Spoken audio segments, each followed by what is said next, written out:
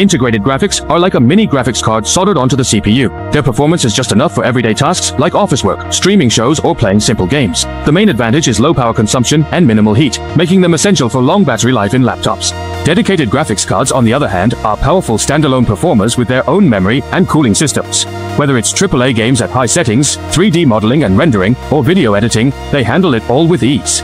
Here's a quick tip to instantly check your graphics card. Open Device Manager and look for display adapters. If you see only one graphics card listed, it's basically an integrated graphics-only laptop. If there are two or more, then it's a dual graphics setup with both integrated and dedicated graphics cards. If your computer already has a dedicated graphics card, just go to the graphics card brand's official website and update the driver to unlock its full performance.